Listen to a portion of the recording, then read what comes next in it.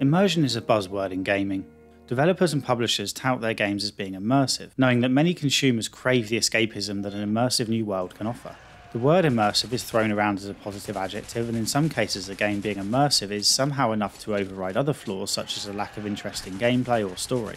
Personally, I don't seek out games just because they look immersive. However, if a game draws me into its world, then I definitely consider that a huge positive. Being immersed in new worlds was the reason I got into fantasy books at a young age, and why they tended to hook me more than science fiction novels. The first page in a fantasy book is typically a map of an unfamiliar location that will become like a second home over the next 20 plus hours of reading. Within the story, plenty of paragraphs and pages are devoted to explaining the world, the environment, and the people who inhabit it. The desire to be immersed in a new world was the reason I first bought Game of Thrones back in 2002 or 2003. I still remember reading a review on Amazon that spoke to how well developed Westeros was thanks to a heavy focus on politics. This was exactly what I was after at the time. Immersion and realism are often conflated. The Song of Ice and Fire series is dark and more realistic than many fantasy series, however high fantasy can also be immersive. For example, pretty much any book by Brandon Sanderson, especially those that form part of the Cosmere universe. And then there's Discworld, a world resting on the backs of 4 elephants that are in turn standing on a giant turtle which is travelling through space. I love the world and characters of Discworld just as much as those of Westeros, although this is cheating a bit because as we know Discworld is a real place, we just haven't discovered it yet. Compare fantasy novels to science fiction ones, which rarely include maps and typically take place over multiple worlds or even entire galaxies. I still enjoy science fiction, and these days I actually read more science fiction than fantasy because I find there's more variation in those stories. However, I rarely get as immersed in the world or worlds. There are exceptions, of course, and on that note I highly recommend The Expanse series by Daniel Abraham and Ty Frank, writing under the pen name James S. A. Corey. Brilliant books. Immersion in video games is tough to describe or categorise. There's an entire genre of games called immersive sims, but I don't find the label overly helpful. It certainly can be used to describe games that immerse you in their world with plenty of history, interesting characters and player-focused choices. However, just as often it's used as an excuse for games that are otherwise boring and uneventful. Even games from the same series can vary in how immersive they end up being. Regardless of the overall quality of the two games, there's a huge difference between Bioshock and Bioshock Infinite in terms of how immersed I was in the worlds of Rapture and Columbia or Columbo or whatever it was called. Outside of that genre, I've been immersed in games for a variety of reasons. In the case of The Witcher 3, it was mainly the interactions I had with characters throughout my journey. Conversations were believable within the context of the world, and I was easily able to roleplay as Geralt despite him being a fixed character with a largely fixed backstory. I also consider Bloodborne to be an immersive game despite the lack of a story or interesting characters. With a couple of exceptions, the environment has a consistent style that kept me completely engaged in, well, whatever the hell you want to believe is going on based on cryptic comments and item descriptions. Finally, there are games that attempt to immerse you through realism, or at least an approximation of it. Kingdom Come Deliverance is a good recent example of this. You have to eat and sleep regularly, learn to read and keep your clothes clean to impress nobles. I enjoyed this aspect of the game despite how incredibly tedious it probably sounds. Other games have similar modes, however they're often linked to the highest difficulty setting available, and as such I rarely enjoy them. Fallout 4's survival mode sounds great on paper with the need to sleep, manage radiation exposure and the like, however it's only available on the hardest setting. I'd like to experience the survival option without having to worry about losing 3 hours of gameplay because I got stung by a bee. On the other side, Far Cry 5 has moments where it almost feels like a survival game as you explore cabins and bunkers to collect supplies. Except Ubisoft didn't make it anywhere near challenging enough for this to be necessary, and ammo is cheap enough to buy that you won't need to explore if you don't want to. It's important not to confuse immersion and realism. Going back to Kingdom Come Deliverance, moving your inventory from your horse to your character before you sell it might be realistic, however it's a pain in the arse. Likewise, it's realistic to struggle in a sword fight when against 3 people, but that doesn't mean it isn't a terrible fighting system that encourages you to cheese your way through fights by getting enemies to line up or shoot each other with arrows. All this is to say that immersive is often thrown around as a de facto positive description of a game, yet in my opinion it isn't enough to make a game great. Metro 2033 nails immersion better than most games I've played in the last 10 years. It might even be the most immersive. Metro 2033 has a scattering of flaws that detract enough from the experience that I don't consider it to be a must-buy, more like a should-try. It reminds me a bit of my experience with The Evil Within. I found that to be quite a flawed game and yet it got me really interested in the sequel. This is where I usually tell you that there is a written review of the game on my website and what score I gave it. I'm not going to do that for Metro 2033. I bought 2033 as part of Metro Redux, which is a collection of both Metro 2033 and Metro Last Light. While you can buy the games separately, it feels a bit disingenuous to review them that way when I bought the package. Also, the way the pricing works out, I can't imagine many people bought one of the games separately unless they already own the other. I paid about $7 for the collection when the two were available for $5 each. I'll review the bundle when I've played both games. To help you keep the rest of this video in context, I will say that if I did review Metroid 2033, it'd probably be a 4 out of 5, or perhaps a 3 with a strong recommendation that you give it a shot if linear 10-hour survival games are your cup of tea. As noted in the title, I'm focusing on the Redux version of Metroid 2033, which has improved visuals on console and some gameplay changes from the sequel Last Light that were brought back to this version. I didn't play the original and don't intend to spend much time talking about the differences between the two, except for the inclusion of a new Spartan playstyle that I will discuss in some detail. Other than that, there are some changes to voice actors, levels have been combined to have fewer breaks, and stealth takedowns are now much easier. There will be full story spoilers from this point on. If you are considering picking up the game, just stop watching, although I don't think spoilers will ruin the experience in this case. As you may know, Metroid 2033 is based on the novel Metroid 2033 by Dmitry Glukhovsky. For some reason, the novel isn't available in ebook format in the US, however the audiobook is, so that's how I read it, so to speak. This video will also have spoilers for the book. I don't intend to go into a lot of depth, however I will highlight some key differences, and that includes the ending. From gameplay footage, Metroid 2033 looks like a typical linear FPS with some light resource management. In fact, it likely looks rather bland, with only two environments of note, the insides of metro tunnels and the snowy exterior of the irradiated surface. That's certainly how it looked to me on release, and it wasn't until I saw the Redux collection on sale for a ridiculously cheap price that I decided to take a punt on it. I'm glad I did. I can't speak for Last Light yet, however Metroid 2033 had some incredible high points that more than made up for tedious moments like turret sections and an over-reliance on the Nosalis ambushes to mix up the pacing. As I mentioned, Metroid 2033 is immersive. It achieves this through its environment and mechanics as opposed to characters and storytelling. It's a bit like mixing what I found immersive about Bloodborne and Kingdom Come Deliverance. I was immediately sucked in by the suffocating and dark Metroid tunnels, which contrasted with the open and bright surface areas, although both are equally depressing in their own way. As you may have guessed, Metroid 2033 takes place in the year 2033, 20 years after the bombs first dropped in World War III. Moscow quickly became unlivable due to nuclear fallout. Around 40,000 people fled to underground metro stations, including young Artyom and his mother. From the book, we know that Artyom's mother died when their station was invaded by a group of large rats. I'm assuming the cause of death in the game is the same, as it was never directly contradicted. Artyom lives in a station called Vidinenka, although the game mainly refers to it as Exhibition, which is a reference to a nearby Russian exhibition on the surface. From the book, we know that Exhibition Station was known for its mushroom tea, which, while not really tasting anything like actual tea, quickly became a popular drink with traders from other stations. The game introduces mushroom vodka, and we also see the pigs that are raised here. Exhibition feels like a place that people have made into a home. It's not a happy place, but it is a place you can imagine people surviving in, especially when you account for the trading that took place between stations. Unfortunately, you can't interact with other people all that much, which is why I found the environment more immersive than the characters. That said, the crowded rooms of people hustling around with miserable looks on their faces as they try to eke out an existence goes further than most games to make you feel like this is a real post-apocalyptic nightmare. Stations are locked up tight to prevent attacks from Nosalis, mutated versions of moles I think. Nosalis are a constant threat, finding their way into stations through air ducts and attacking in large numbers. Nosalis are a pain, but this tunnel trash can be dealt with. The new and more troublesome threat is the Dark Ones. The Dark Ones are also referred to as Homo Novos, the next step in the evolution of humanity. Alex, a father figure to Artyom, sees these Dark Ones as the future and is ready to give up the fight. The way he sees it, humanity as it once was will soon cease to exist. A man named Hunter, more a description than his actual name, isn't ready to give up the fight. He goes out to find the Dark Ones, but not before giving Artyom a mission. Hunter tells Artyom that if he doesn't return, Artyom must go to Polis to warn Miller about the imminent threat the Dark Ones pose to Exhibition and the rest of the Metro system. And for much of the game, that's it. Your entire mission is to get to Polis. This simple introduction quickly drew me into the world of Metroid 2033, but it's the little touches that are to blame for me using the words immersive and immersion about 367 times during this video. The best illustration of a small feature being great for the overall experience is the humble gas mask. Artyom needs to wear a gas mask above ground, and as such you'll need to look after the one you're wearing. The gas mask breaks if you take too many hits during combat. You'll see the damage on the mask and the cracks will obscure your view. You can swap your mask for a new one if you find one in a locker or on a dead body. Splashes of blood occasionally cover the mask, but you can get rid of them with a quick swipe. The mask needs air filters, and depending on what difficulty you're playing and what mode, these might be in short supply. You have to change the air filters every 5 minutes. When there's only 1 minute left on the filter, Artyom's breathing becomes laboured, which increases your chances of being heard by guards.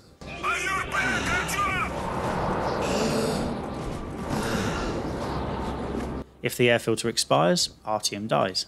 In addition to the gas mask, Artyom has a torch which he has to keep powered up through a battery that he can pump to recharge. If the battery is low, then the light dims until it eventually stops working. You don't have to recharge the battery often, just remember to keep an eye on it so that the light doesn't fade at an inopportune time. Certain weapons also need to be recharged to keep them in optimal condition, and as you can imagine, this is certainly not something you want to leave for the middle of a combat encounter. Again, I'm sure it sounds tedious, and technically it is. However, you don't do it so often that it feels like a needless chore or a gimmick. It feels like a genuine part of maintaining a stockpile of weapons that are long past their prime. The guns jam up on very rare occasions. It's not predictable or frequent like, for example, a massive sword breaking after 5 minutes of light use. Metro 2033's system feels more akin to maintaining your weapons in Kingdom Come Deliverance. A bit of a nuisance perhaps, but more important to the experience than you might appreciate if you haven't played the game. Some guns take a long time to fully reload. This would normally bug me, however it doesn't here, and I think that's because Artyom isn't being sluggish. He's actually moving fairly quickly when he reloads, however due to the antiquated nature of the weapons it takes a long time. It also helps that the guns feel incredible to use. Weapons like the shotgun have a real heft to them, whereas the airgun feels suitably pathetic even if it is deadly with headshots. The only weapon I didn't particularly like was the starting revolver, which looks way too small in Artyom's hand. You also have a watch that displays how much time you have left on your current air filter and an indicator that glows blue when you're standing in light and are therefore visible to enemies. You won't be glued to any mini-maps or constantly managing your inventory. Nearly all the information you need is displayed through your character or the tools he carries. Even directions are subtly signposted through arrows on the wall that look like a natural part of the scenery. In one short level you have to escort a child back to his mother. I feel much the same way about escort missions as you probably do, but this one isn't too bad. The kid jumps on your back so you don't have to worry about keeping him safe as such. He's even vaguely helpful, shouting out directions when there are enemies approaching. You do, however, have to deal with the effect he has on your momentum and speed as you move. You feel like you're carrying a child on your back. It's harder to aim and shoot as well. Likewise, if you're outside in the middle of a strong wind, you can expect your aim to sway all over the place.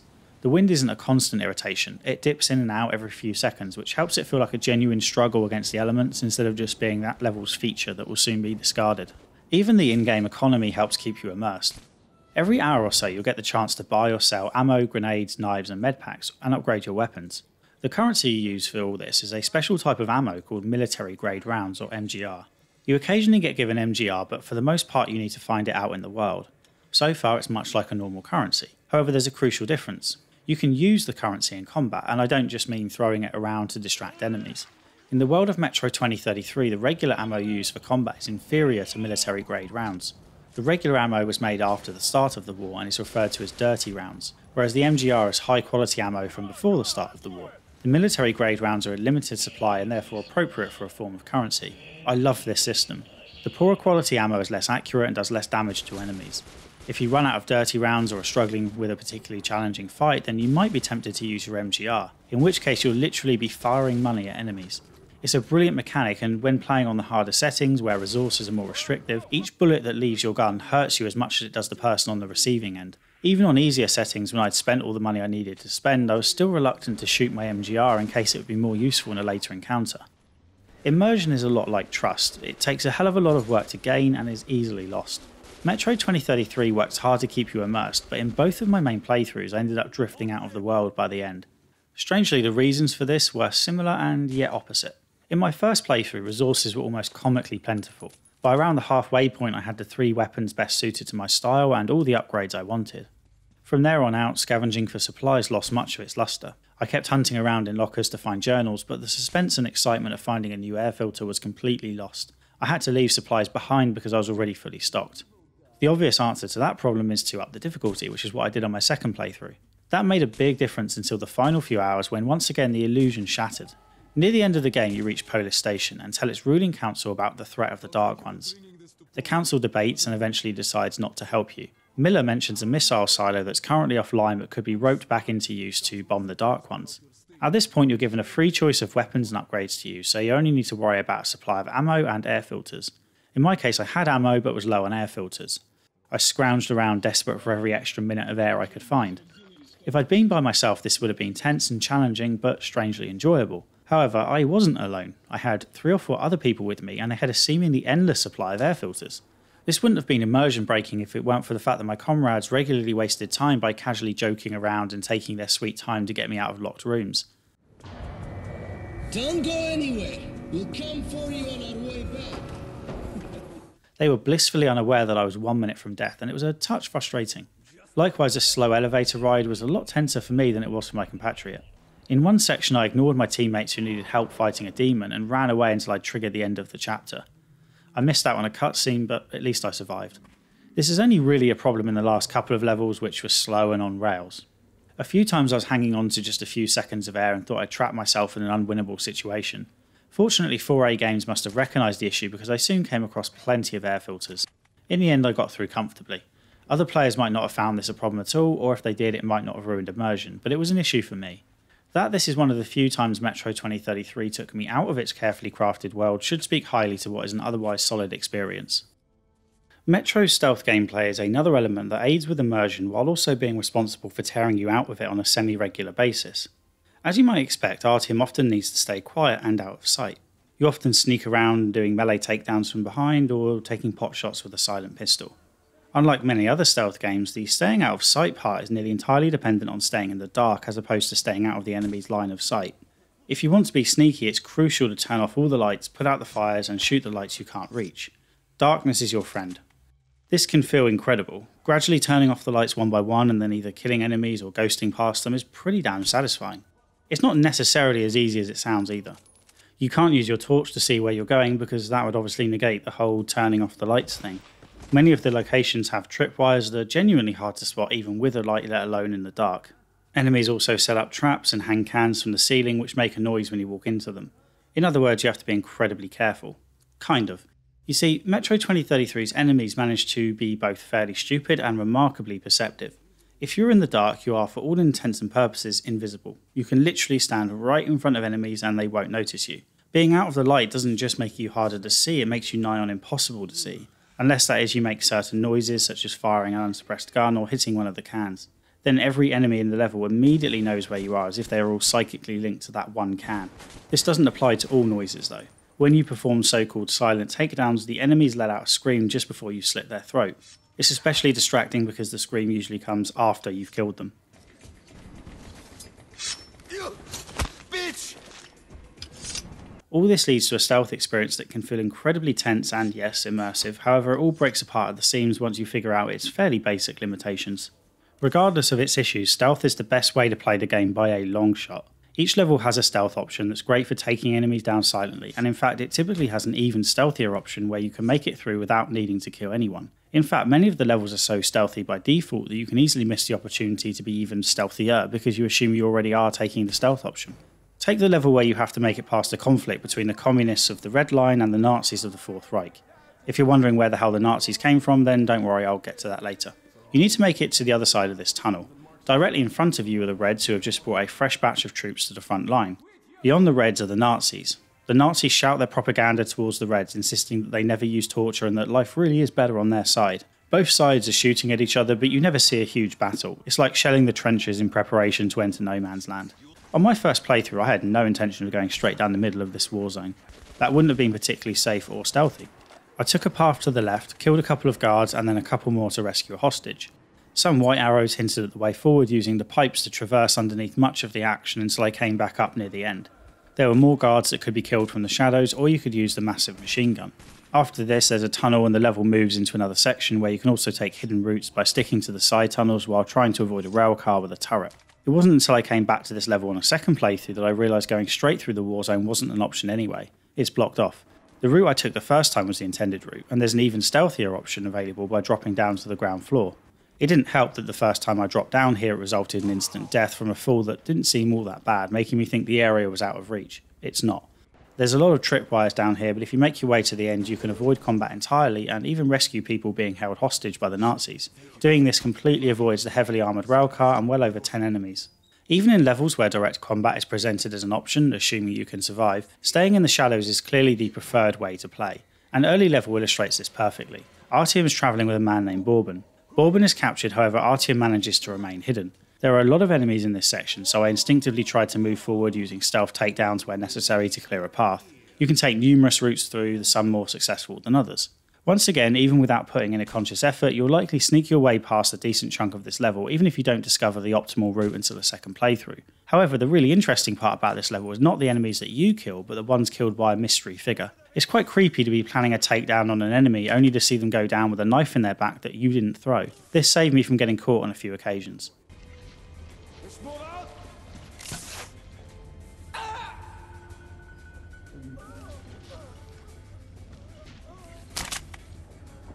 Now let's imagine you were going in all guns blazing, lobbing grenades in every direction and spending all that glorious bullet currency. Would you even notice this guy helping you?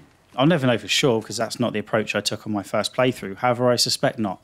Without this stranger, a man named Khan, helping you from the shadows, this level is forgettable. Instead, when he pops out of a vent at the end of the level, you meet someone you can immediately trust. I can't imagine this will be anywhere near as impactful if you just charge through the level to get to the end. All this is to say that Metro 2033 is a stealth game, first and foremost. Even when you aren't going to any special effort to take quiet routes through levels, you will likely do so anyway. There are plenty of stealth mechanics such as moving bodies, turning off lights, and a constant indicator of when you are visible to enemies. You're also fairly weak. On the normal setting you have regenerating health in addition to medpacks, however you can still go down quickly under fire. On the higher settings you don't have regenerating health and ammo is relatively scarce, so taking out enemies with a headshot or melee takedown is preferable. Other mechanics such as the aforementioned one where you're helped from the shadows by Khan also add to the feeling that 4A Games wanted you to treat Metro 2033 as a stealth experience in addition to a survival one. It's also far more fun this way because I don't think the shooting feels all that great, but that's far too subjective for me to prove. It just feels sluggish in a way that reminds me of the original Killzone and Resistance games. So, 4A Games set out to make a stealth game. They made a stealth game, and stealth is the most rewarding way to play the game. Mission accomplished, right? It's not a trick question. 4A Games did a good job with the original release. Why then did it add Spartan mode in the Redux version? Before talking about Spartan mode, it's worth looking at all the other modes and options for playing Metro 2033 because there are a lot of them. I can't remember the last time I was presented with so many different ways to play a game. It's an important choice too. The decision you make for mode and difficulty will impact your experience more than any other. It's a sorry state of affairs that the second most memorable aspect of what is otherwise a strong game is the time I spent on the options screen before even starting my first playthrough. I nearly always play games on normal difficulty initially as I feel it gives the best representation of how the developers intended the game to be played. That's not always the best way or the way most suited to my style, but it's usually a good starting point. As appropriate on subsequent playthroughs, I will try out harder settings and occasionally easier ones if they offer up different experiences, such as Nier Automata. In Metro 2033, and specifically in the Redux version, trying to figure out which option is the intended experience is a challenge in and of itself. This is slightly tedious to go through, but I believe it's important to the analysis. On its original release, Metro 2033 contained 2 modes, each with 2 difficulty settings, so you had 4 options in total. You could play the standard version of the game in either normal or hardcore difficulties, or play the Ranger mode, again in either normal or hardcore. I'll explain this all more in a minute. The Redux introduced a new way to play Metro 2033 known as Spartan. The previous 4 options I described a minute ago are now categorised under the survival playstyle. Spartan mode is a new playstyle that lets you play Metro 2033 with what it describes as the more forgiving combat of Last Light. It is supposedly more suitable for action-oriented gamers and contains more ammo and resources. Under the Spartan option you can play either normal, hardcore, ranger or ranger hardcore. For those keeping count at home, that's a total of 8 options to choose from the start. I initially wondered whether I should start with Spartan mode. Presumably if the developers went back and added in options from the sequel, that would be the best way to play the older game, right? Like a director's cut of a movie should be the director's vision of what the movie should have been all along. After completing the game in both survival and Spartan styles, I can say almost definitively that survival is the intended playstyle. Spartan wasn't added as some sort of director's cut or preferred vision. It's more an optional alternative like bonus content. At least that's how it feels to me, and there is some evidence to support this. Survival normal is not terribly difficult. I'd say it's surprisingly easy so long as you make half an effort to search for supplies. I suppose if you just power through then you might end up short of filters or ammo, but it's unlikely. It won't shock you to hear that hardcore mode is harder. You have less health, enemies have more health, and there's less ammo. It's a relatively straightforward change in numbers that doesn't make much difference to how you play the game. You'll die more and get fewer second chances if you happen to be caught, but you know what to expect from a mode like this. Survival Ranger mode is where things get interesting. Ranger mode makes 2 key changes. Both changes make the experience better and more immersive, however there are some crucial caveats that mean I can't necessarily recommend this for a first playthrough, which is a shame as otherwise it's the ideal way to play. In Ranger mode we're told that resources are scarcer. I don't know whether this is when compared to normal mode or hardcore mode. I think it's compared to normal, but it's hard to prove. You have less health, however the crucial part is that so do the enemies. This is one of those times that attempts at realism and immersion merge quite nicely, because I've never been a huge fan of human bullet sponge enemies. I don't mind a bit of additional armour here and there, but there should be reasonable limits, and no human should be shrugging off headshots without a helmet. The other major changes are to the HUD and UI. Hints are disabled, although you can turn them back on again in the menu. The lack of a HUD certainly sounds great for immersion. Once you know you can turn off certain lights and put out fires, you don't need a big prompt popping up on the screen every time you look at them. Likewise, you won't get pickup prompts on lockers, enemies, ammo stashes, or tripwires. You also aren't prompted to perform melee takedowns, although there's a subtle controller vibration to let you know when you're close enough. This could be confusing on a first playthrough. Some of the lockers you can open don't look all that distinct from the ones you can't, and you end up hitting the pickup prompt on enemies multiple times even when there's nothing left to get, just in case. There's not even a prompt for talking to people like vendors. I understand the desire for immersion, however talking to a vendor brings up a HUD that takes up most of the screen anyway. This is much more distracting than a small icon that indicates who you can interact with. On Survival Ranger mode, you still get the HUD when you want to change throwable weapons or change your air filters, take off your gas mask, recharge your weapons, etc. You also still get the smaller prompts when you need to interact with a control panel or door. On Survival Ranger Hardcore, you don't get any of the HUD come up, even the one that lets you change throwable weapons, turn on your torch and the like. This means you have to memorise exactly which buttons are used for each feature. If you've already played this game once, this isn't a huge problem, although I would still forget which button to press for regular grenades versus fire grenades. Without a doubt, the most annoying part of having no HUD is the inability to see how much ammo you're carrying and how much you pick up. You can usually tell how much ammo is in your gun just by looking at it. This is great and exactly the kind of thing I appreciate. However, what I'm not so keen on is being completely clueless as to how much ammo I'm carrying. There's no way to look down at your body to see the spare clips. You might have a full cartridge in the gun, but you'll have no idea if that represents the last of your ammo or is just one clip from many. You can't keep track of ammo in your head as it doesn't tell you how much you get when you pick it up. On PS4, by holding triangle, you can see how many military grade rounds you have available for spending or for using as bullets. That's in Ranger mode. In Ranger Hardcore, you don't even get this screen. It's odd that the total stock of ammo isn't displayed here. There's already a huge pop-up on the screen, might as well add some more information to it.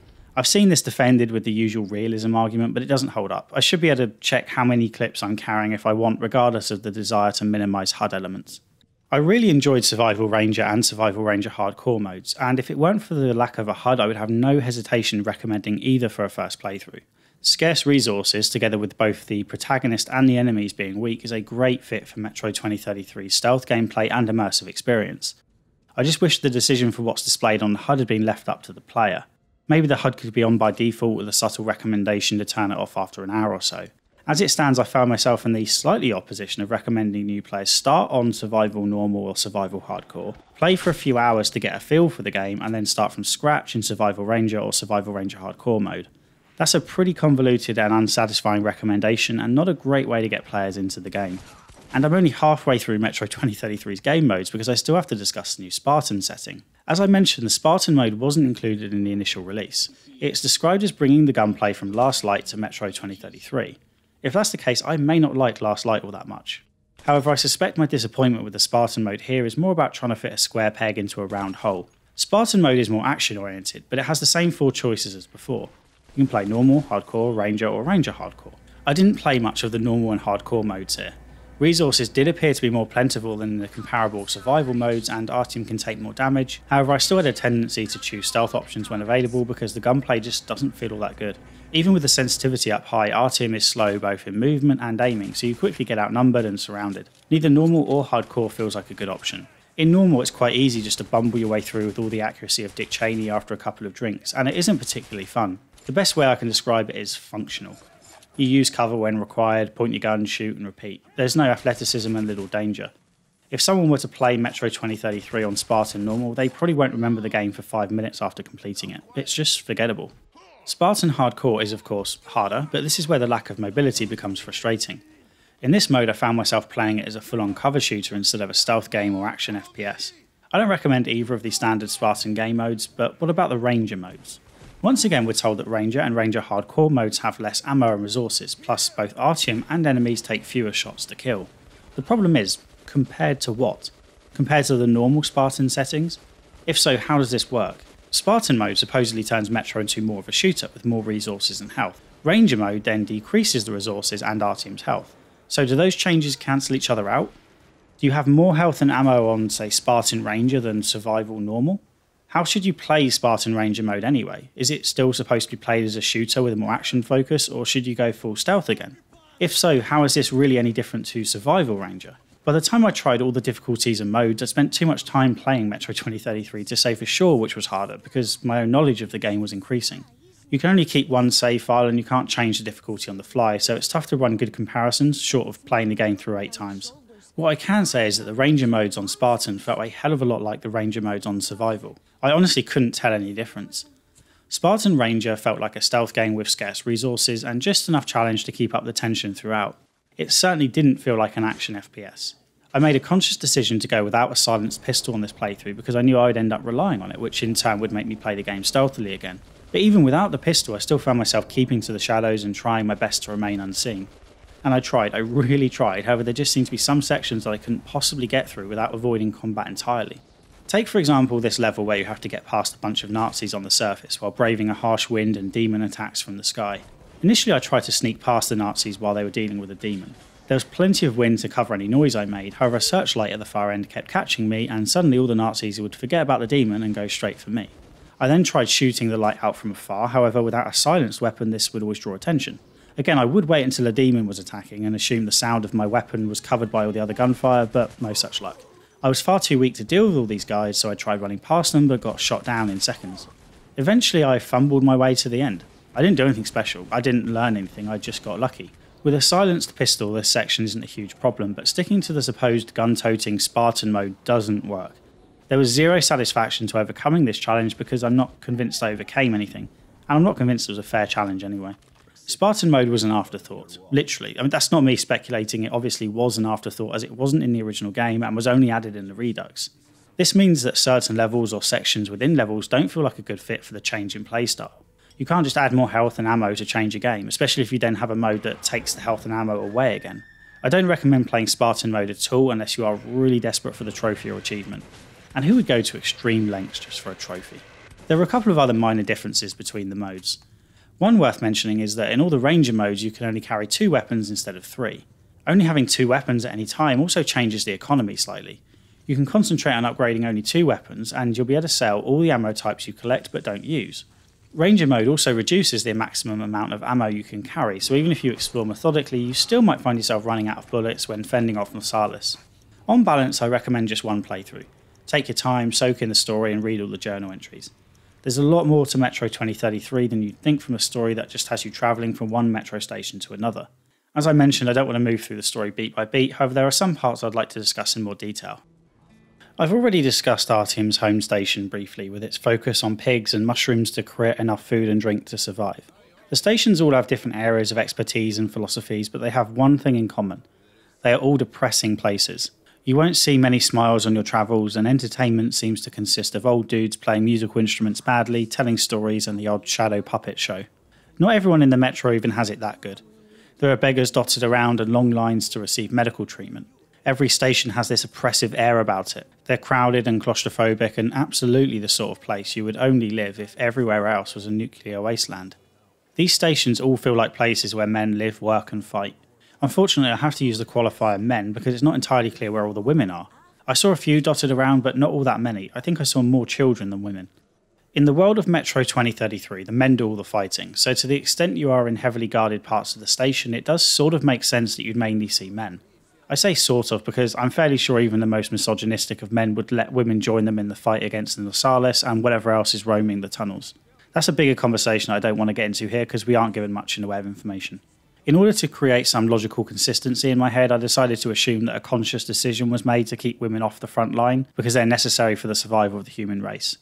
If the women die, there are no children. If there are no children, there are no more future soldiers. That said, there aren't all that many children running around either, so yeah, I'm not too sure about that one. Even with this somewhat flimsy excuse in my head, it's still a shame that the metro stations are so male-dominated because it means there's little diversity in terms of character models. With most of the men being white and in similar uniforms, there's a tendency for them to all blur into one. I also suspect that voice actors perform numerous roles because the voices all sound incredibly similar. That could just be me not having a good ear when it comes to the Russian accents, however I definitely had trouble distinguishing between the people I met on my journey. A few women would have helped keep things more interesting, and I found the obvious lack of them distracting. I've spoken about Artyom's home station as if that's where you start the game, however there is actually a prologue which takes place 8 days in the future. Artyom and Miller, the man Hunter asks you to find, head up to the surface and fight off waves of Nasalis until the screen fades to black. This introduction appears fairly innocuous at first glance, and yet I found myself disproportionately annoyed at it. The book doesn't start with this prologue, so I assume it was a concession made by the developers to get players into the action earlier. 4A Games might have been worried that spending a couple of hours in dark tunnels would have been boring for players, and put this section in to let you know that at some point you will escape the darkness. Not only was this not necessary, it was detrimental to the experience. It wasn't necessary because Metro 2033 isn't a particularly long game and there's plenty of combat in the tunnels for players to get stuck into early on. I can't imagine many people picking up a game with Metro in the title and then being disappointed that the first hour or so took place in a Metro system.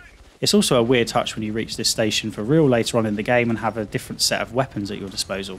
However, the bigger problem is that going to the surface as your very first act in the game spoils what should be a big moment later on. Artyom was born on the surface, however he hasn't been back since he was a young child. He has faint memories of being happy and living in a beautiful city, but he doesn't know what it's like on the surface now.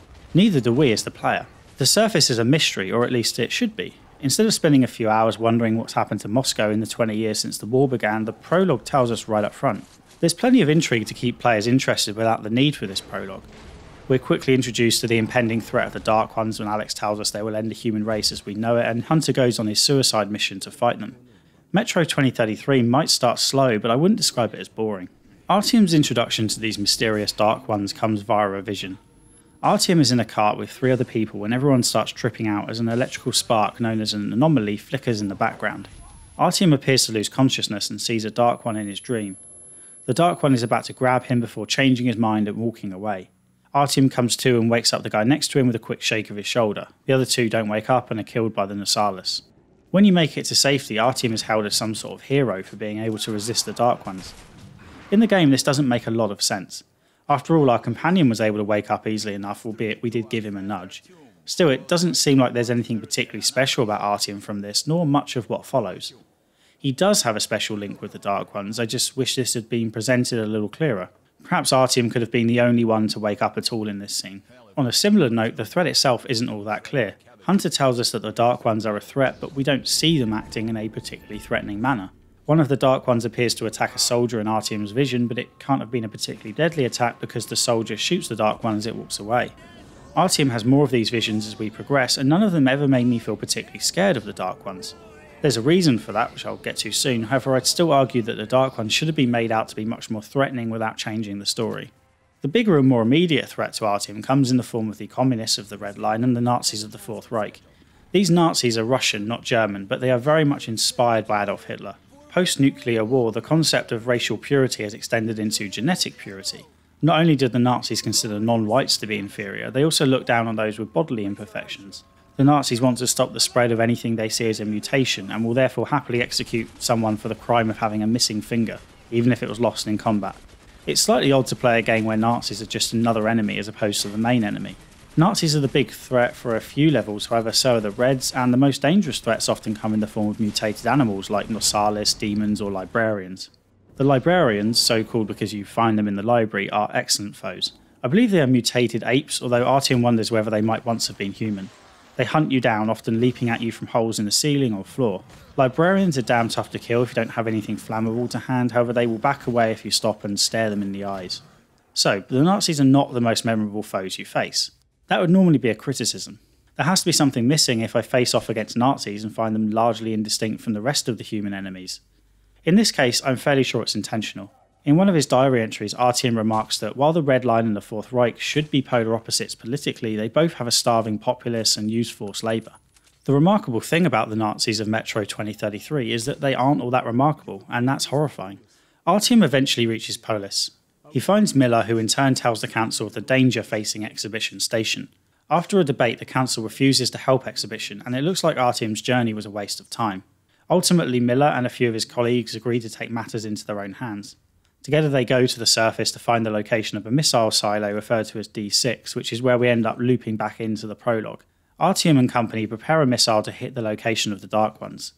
It seems a bit weird that the Dark Ones are all huddled together in one location, however we still don't know much about them. The final chapter has Artyom climbing a tower to get the transmitter up high enough for a signal. Artyom reaches the top, turns on the transmitter, and the game ends as the missiles hit the Dark Ones, supposedly wiping them out permanently.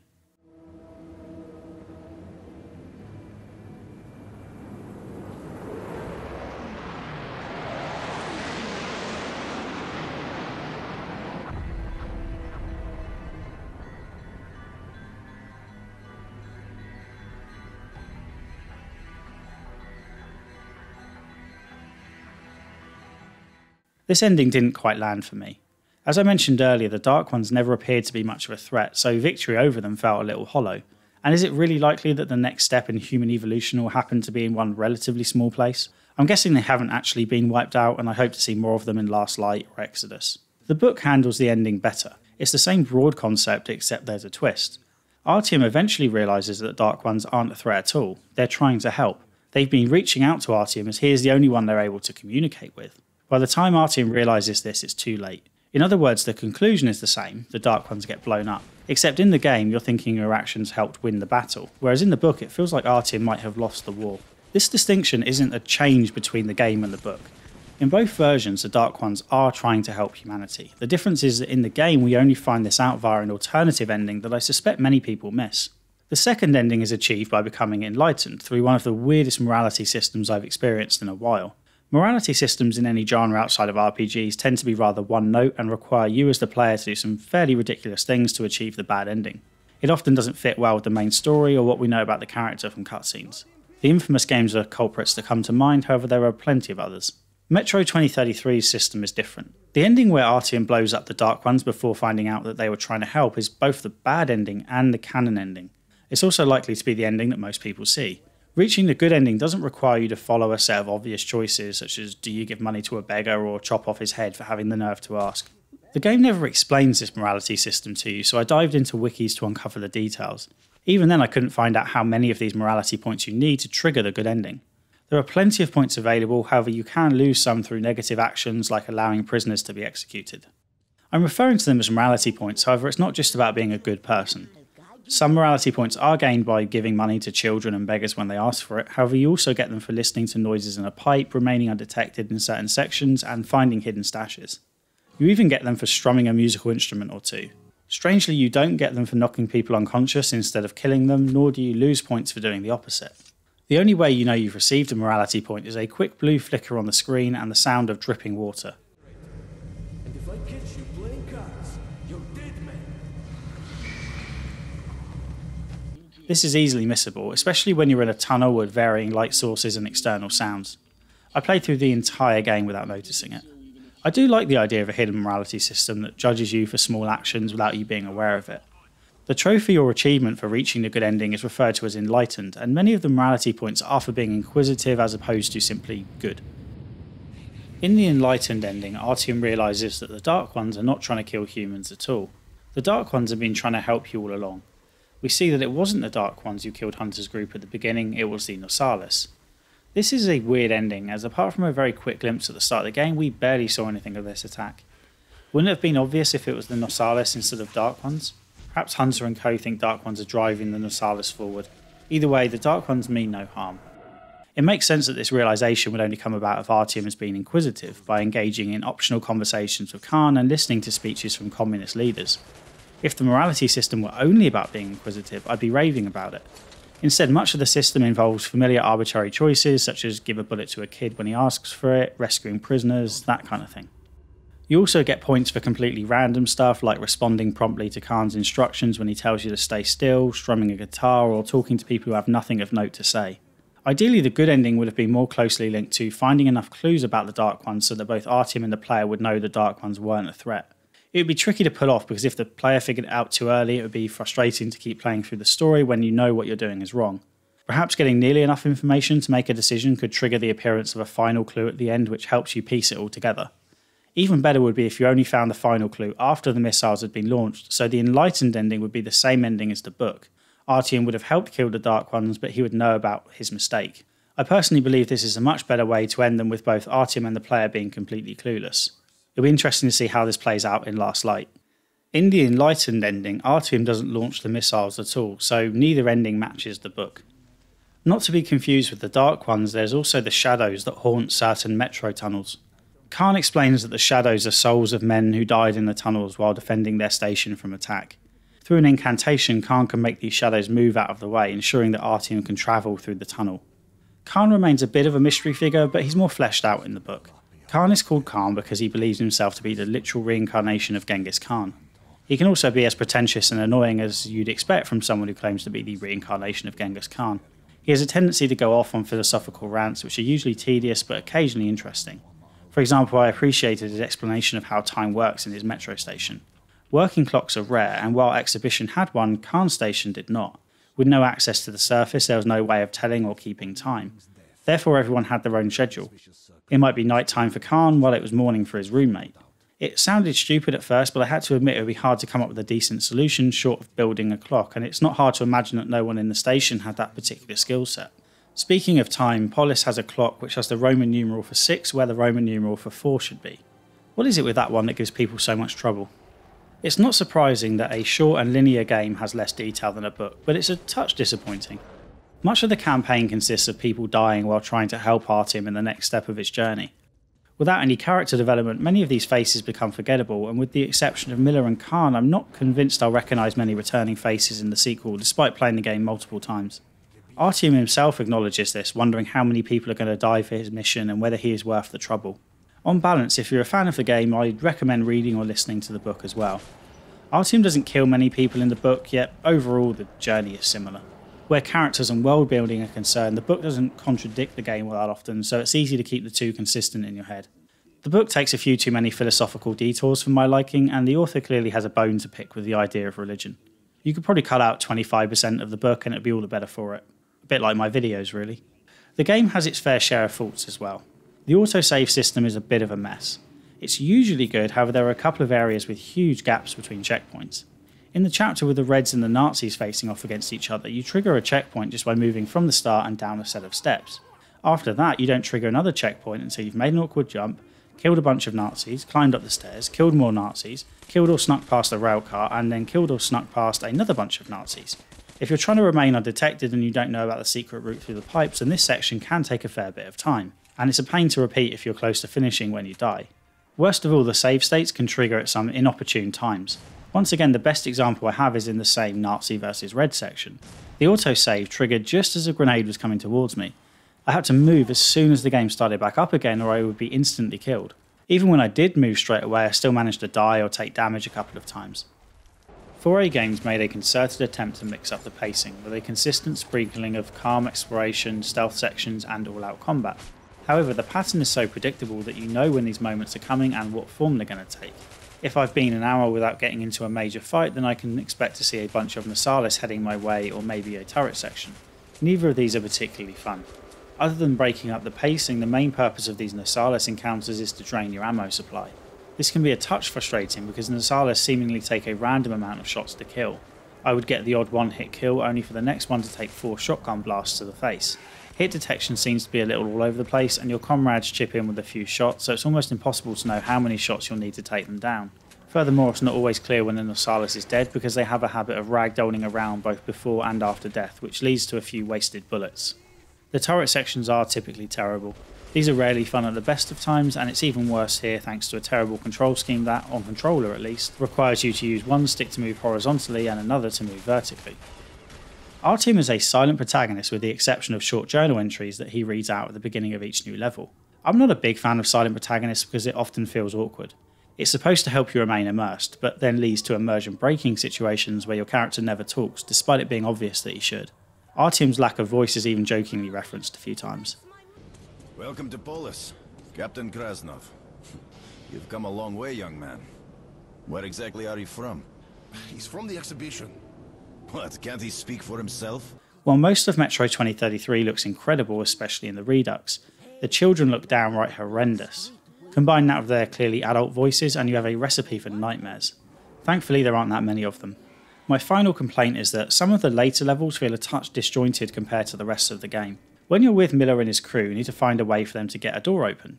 Despite the environment being largely indestructible up until now, you're suddenly expected to realise that you can shoot open doors, destroy specific pieces of wood that are in the way, and even bring down a chandelier.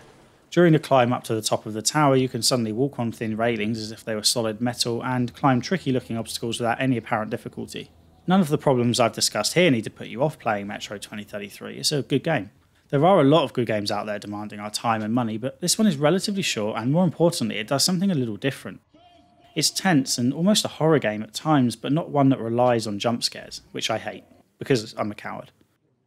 And that's it from me for this video. I hope you enjoyed it. As always, I would appreciate it if you could hit the like button and subscribe if you haven't already. In the latest YouTube related drama, it would appear that subscribing is not enough to guarantee you get notified about new videos. If you want to increase the chances of YouTube doing what it already should, then hit the bell icon and ask to be notified for all videos. I know it's a bit of extra faff, but getting views on new releases early doors really helps with the analytics. Plus you can be one of those people who writes first in the comment sections. My next video really should be on Fallout 2. I know I've said that before, but I've put a lot of time into that game recently and I don't foresee getting another video done before that one. The only exception is if I get an early review code and have chance of hitting embargo like I did with the Devil May Cry collection. That's unlikely though. As always, the best way to stay up to date is through Twitter or Twitch. That's also the best place to ask me questions if you have any. I'm streaming Ni no Kuni 2 at the moment, and after that it will probably be God of War. I also plan to stream Darksiders 2, Sleeping Dogs, Kingdom Hearts and Detroit Become Human in the near future. Okay, thanks for watching. Cheers.